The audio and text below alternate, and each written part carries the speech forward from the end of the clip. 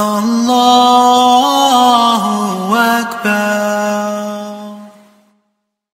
Alhamdulillah. Alhamdulillah. MashaAllah. Tabarakallah. Say Alhamdulillah, guys. Alhamdulillah. It's so nice to be back. Alhamdulillah. Thumma alhamdulillah. We thank Allah. Say Alhamdulillah. We thank Allah for all of His blessings, and especially the blessing of gathering here after 3 long enduring years, after 3 years of enduring a crisis, the likes of which none of us could ever have predicted. Who amongst us has not been affected by the COVID crisis? Subhanallah, brothers and sisters, every one of us here today, and I speak as well for myself, we have lost family and friends in the last 2.5 years. May Allah subhanahu wa ta'ala forgive all of them and grant them firdaus and grant them the death of a shaheed, inshaAllah ta'ala. But Allah has chosen us to move on. Our times will come, by the way, all of our times will come. But Allah has chosen us. And a part of appreciating those blessings that He has chosen us to continue is that we appreciate and thank Him for all that we took for granted. Muslims appreciate those small blessings that we didn't even recognize as being blessings. Family gatherings. Who could have ever thought that family gatherings would be taken away from us? Coming together in these large congregations, the hustle and bustle, the chaos of life that we typically did not like, when it was taken away from us, we realized that was a blessing that we wanted back. And alhamdulillah, we're on our track to normalcy, so we thank Allah for that. But dear brothers and sisters, a part of acknowledging the blessings Allah has given us is to also acknowledge our brothers and sisters who don't have those blessings. A part of being thankful to Allah is to see around us and those who don't have it, to make dua for them, to feel for them. Otherwise, this will lead to arrogance.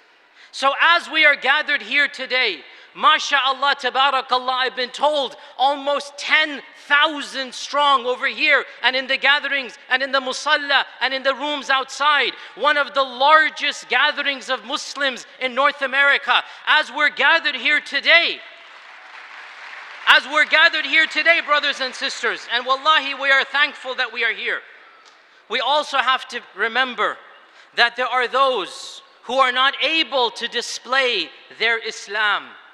There are those who are being persecuted simply for the crime, quote unquote, of reading the Quran, of growing a beard, of going to the masjid, of having gone for Hajj and Umrah 10, 15, 20 years ago. I speak, dear brothers and sisters, of our Uyghur brothers and sisters in China. I speak of mass persecution, the likes of which has not taken place since World War II. What we are seeing here, it is an ethnocide, not a genocide, an ethnocide. The United Nations has documented the reality of what is happening. Over 1 million people, Muslims, Uyghurs, have been gathered up and thrown into what they call education camps, which are nothing but concentration camps. They have been separated from their families. Children have been taken away from parents and put into households of the Han Chinese. Our young sisters have been taken and forcibly married into the broader population. And those children, our sisters, the people in the concentration camps, they are forbidden from anything that is remotely religious. No Quran, no salah, no kalima. They're forced to eat pork. They're forced to drink alcohol. They are being deprogrammed in order that they don't want them to be killed. That's a genocide. What is an ethnocide? Brothers and sisters, pay attention to this. An ethnocide You don't want to destroy the bodies. You want to keep the bodies for your national GDP. You want to keep the bodies to be workers in your country, but you want to destroy the souls. You want to destroy their culture. You want to destroy their religion. This is called an ethnocide. What happened in World War II was a genocide. They killed the people. What's happening in China right now, it is an ethnocide. They want to kill the spirit of Islam. They want to kill the religion of these people. And for the last decade, they have been doing this right under the noses of the entire world. Brothers and sisters, after World War II, the world came together and they said, never again. After World War II, the great superpowers said, not under our watch. Since World War II, nothing like this has happened, and yet here we see it. Where are those slogans of never again? What happened to not under our watch? To give you one simple example, recently Russia invaded Ukraine, and no doubt that is something bad. We don't like any loss of life. Immediately the NATO superpowers got involved, boycotted Russia, put against them taxes, Levite fines, increased the price of oil, have many restrictions. People in Russia can't use their regular credit cards, PayPal. They did not like this. They took action. They put in soft pressure. Do you know what has happened with China? Not a single thing. Why, brothers and sisters? Why? Is certain blood cheaper than others? Are certain ethnicities not as important as others? So please spare me the slogans of never again. We all see through the hypocrisy. We don't expect much from them.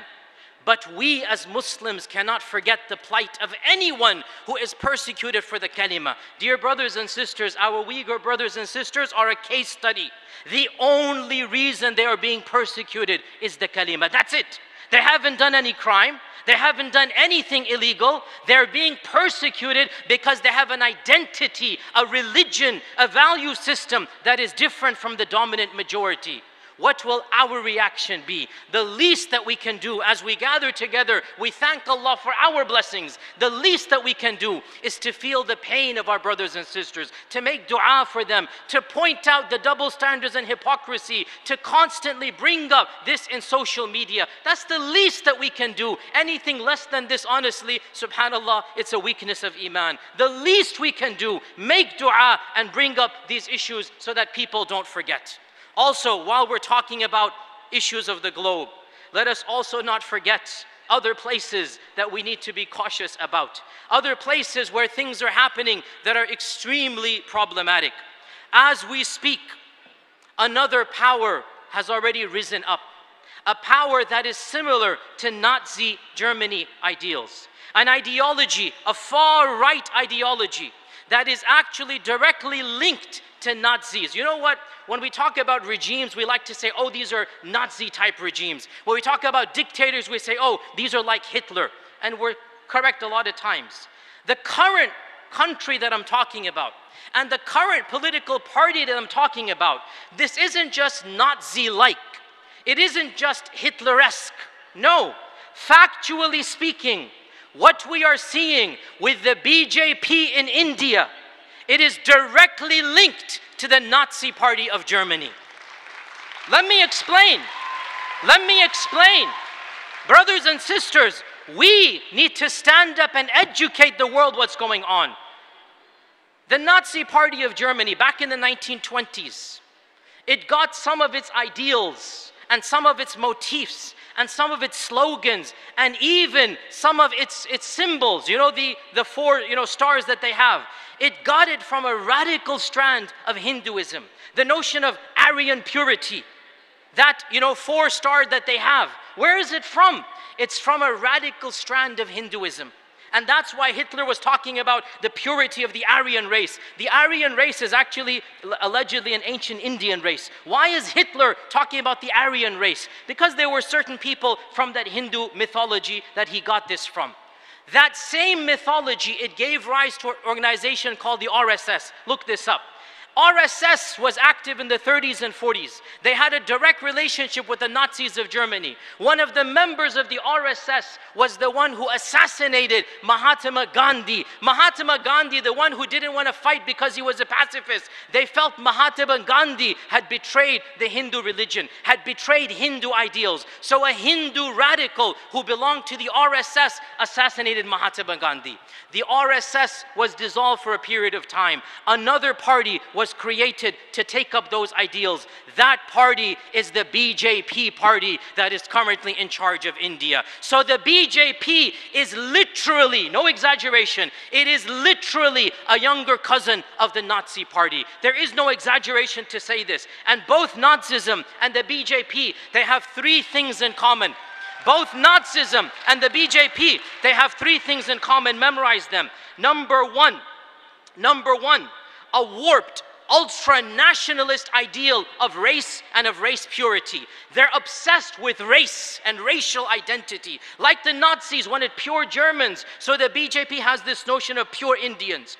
Number two, they have combined the worst aspects of a fanatical interpretation of religion. The Nazis were a type of Christian. The BJP is a type of Hindus. They've taken the worst elements of bigoted religion and they've combined it with the worst elements of nationalism. And number three, they take a minority of a different religion and a different race. The Nazis took the Jews and everybody else, and the BJP takes the Muslims and the Christians, and they blame all of the problems of the world and all of the problems of their country, they blame it on their minority. When you have these three things together, ultra-nationalism of your race, bigoted religion, and hatred of a minority, this is the recipe of genocide. You cannot have genocide without these three things together. We see this in Nazi Germany in the 1930s. And now, as we speak, the drums of war have been beating in India, beaten by the BJP, and especially their main drummer, Mr. Modi, whom we know from the Gujarat massacre of 20 years ago. He has been thirsty for blood since that point in time. He has shown his true colors. He's not somebody new and unknown. Under his watch, 1,000 Muslims, innocent Muslims, people in the trains were pulled aside and brutally killed. And what did he do? Nothing. He encouraged the police to participate. This is when he was a governor. In this country, he was banned for a decade because his hands were dirty with Muslim blood. He was banned in America as an instigator of terrorists when he was a governor. When he became president, all of a sudden he's welcomed with open arms.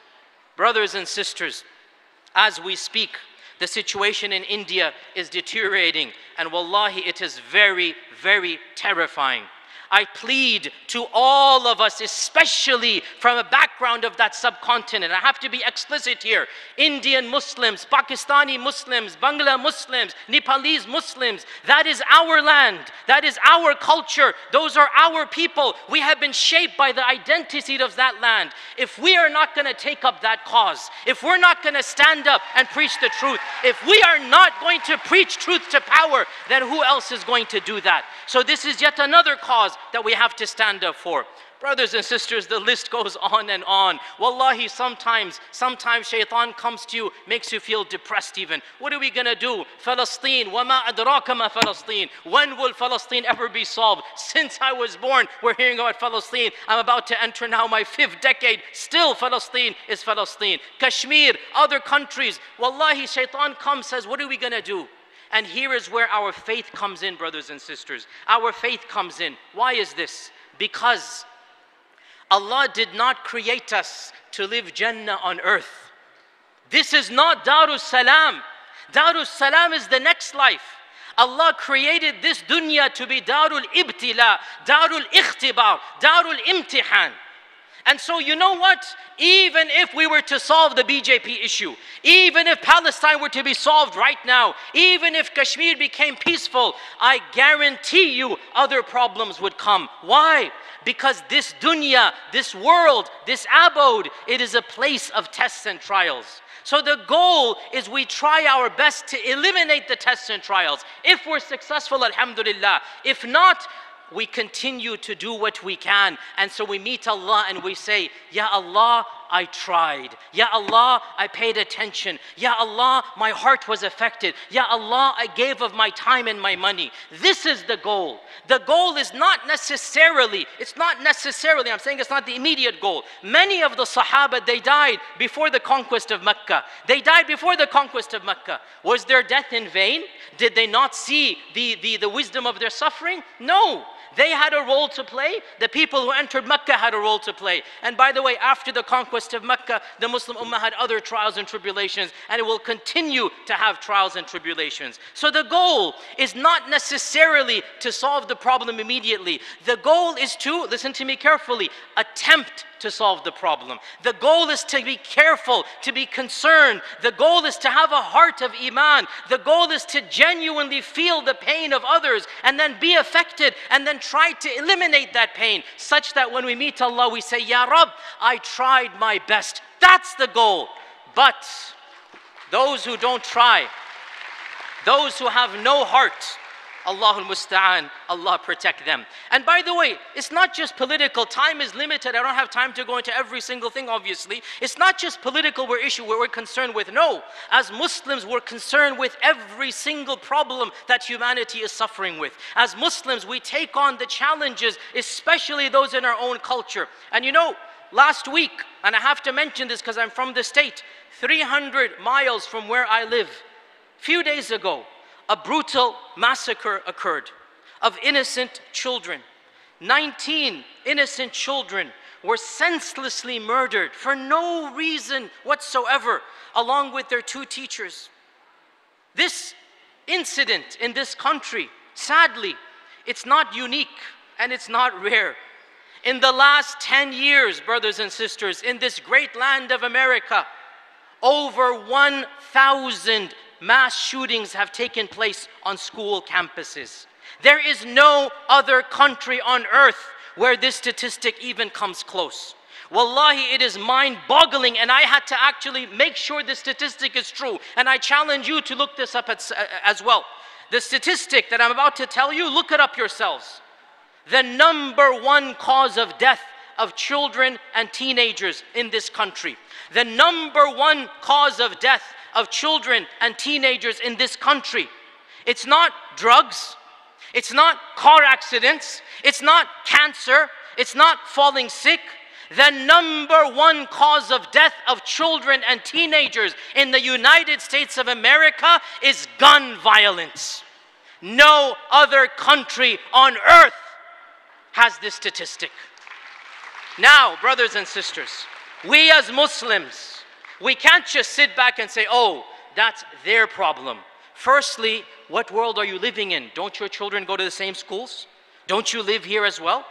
Secondly, when we live with the people, when we live in a society, their problems become our problems. These are our people. That's what the Prophet ﷺ demonstrated. You feed the hungry, you take care of the poor, you give shelter to those who have no shelter, you sponsor the orphan. In all of this, it doesn't matter the religion of the one you feed. It doesn't matter the religion of the orphan. It doesn't matter the religion of the one sick. Wallahi, if you have to ask the religion of the one who is sick, it is you who are sick and not the one who is sick. This is the fact of the matter.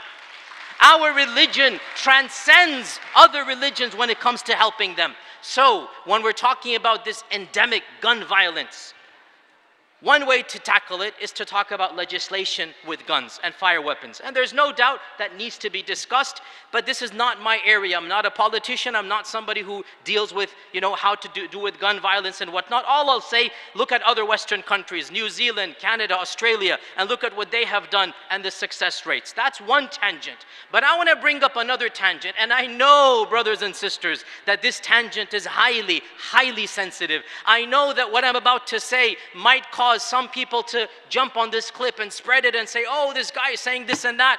But you know what? Me not talking about your gun problem and gun violence is not going to make it go away. Somebody has to point out a brutal reality. Before we jump to the gun violence, before we jump in trying to legislate why a young man shouldn't have a gun, which to me makes complete common sense, before we even get there, I have a very difficult question that all of us have to ask ourselves. And that is the following. Why? In this particular country, why are so many young men wanting to commit mass violence against innocent people? I mean, a 17-year-old should not be thinking about harming 20 school children. A 17-year-old should be daydreaming about his future, his job, his family, his children. Yet, the highest number, the rate of depression and of teen suicide, the rate of violence in that age group has reached proportions that are unprecedented in human history. Before we get to controlling gun violence, we have to ask ourselves, where is this evil, dastardly, vile notion of killing innocents coming from? And I will tell you one statistic, just one. Do your research. There was a number of studies done profiling the mass shooters of the last 10 years. I read a number of them. 2 statistics stuck out to me. 2 statistics. Now, I'm not blaming everything on this, but statistics speak for themselves. Statistic number 1, 85% of mass shooters in this country had 0 affiliation with any religion. 85% have nothing to do with God, with church, with synagogue, with mosque. 85% have no spirituality in their lives.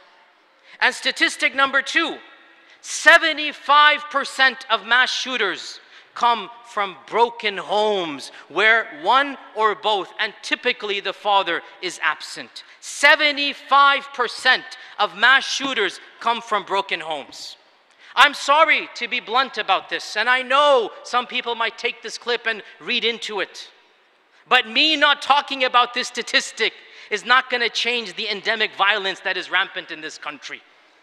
When you are going to make fun of religion, ban religion, kick religion out of every single sphere, when you're going to make your media such that being religious is considered backward and abandoning religion is cool, well then, what else are you going to do except take the most important thing that a person should have and leave it with nothing but emptiness? Also, when it comes to the family, and oh my God, how much can be said about the family? This society and culture, and I have to be blunt, and I'm a part of this society and culture. I was born and raised here, but I have to call a spade a spade. They have destroyed the foundation of society by completely tearing apart the traditional family structure. They have opened the door for hedonism, for promiscuity, for easy sex. They have made everything permissible. Even that which was considered immoral is now considered moral. What do you think is going to happen when you destroy the bedrock of society? You can talk as much as you want. You cannot change biology. And biology teaches us that a child needs the love of a father and the love of a mother. That is the default. When you break this apart and you take a father away, or you encourage other alternatives, quote unquote, there are going to be repercussions. Now, I'm not saying all of this is directly linked only to these 2 causes. No, there are other causes as well. But wallahi, I will say, these 2 causes are self-evident. You don't have God, and you're destroying family. What is going to happen?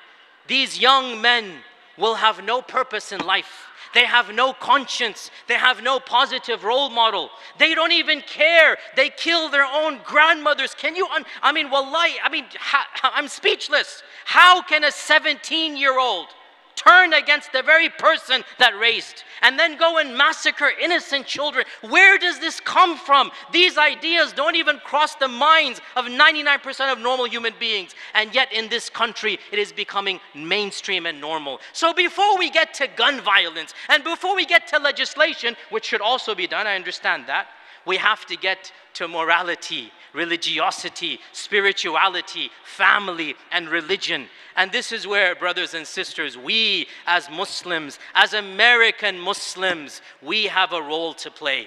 We have a role to play in this broader society. This country, and it is our country. When I criticize it, I live here. This is my people. My children are here. This is my country. So my criticism should not be taken as that of an outsider. My criticism is because I want this country to be better. My criticism is because I want to raise the bar, not because I want to despise it. No, this country has gone down a path of moral bankruptcy. It has gone down a path of moral bankruptcy, where night becomes day, day becomes night. The basic definition of male and female is being tinkered with. No civilization in human history ever said this, and yet here we are saying this right now. When you're going to go down this route, there will be repercussions. So, dear Muslims, what is our role? Our role is to remain sane when everybody else seems to be going mad. Our role is to stand up and speak the truth when it is politically incorrect to speak the truth. Our role is to demonstrate what it means to be people of faith when nobody around us is a person of faith. Our role is to show what it means to have a family, a husband and wife and children. What happens when you have a loving, faith-based family, so that the people around us eventually return to their fitras, to their sanities, to their common sense, which they will do, inshaAllah ta'ala, if we stand up to that role. This is what our role is, brothers and sisters. And I'm not the one saying this, it's in the Quran. It's in the Quran. كنتم خير أمة أخرجت للناس. You are the best of ummahs brought out for mankind. Why? Because you believe in Allah. You command what is good. You forbid what is evil. Dear Muslims, my time is up. But let me finish by stating certain facts. Brothers and sisters, realize that religion is the only thing that gives us hope in an otherwise hopeless world. Recognize that Iman in Allah gives us meaning for existence in an otherwise meaningless world. Without Allah, our lives become meaningless. Know that the Quran is the ultimate source of guidance, and there is no guidance other than the Quran. Otherwise, if we leave guidance to the whims of mankind, then we see what is happening. What is halal today becomes haram tomorrow. What is permitted today becomes impermitted tomorrow. We cannot leave guidance to the hands of men. Allah has revealed the guidance of the Quran. Acknowledge, dear Muslims, that our Sharia teaches us values when mankind's values continue to change with time. Muslims, the bottom line is very simple. It's very simple. Islam gives us nobility. Islam gives us nobility. And without it, we have no nobility.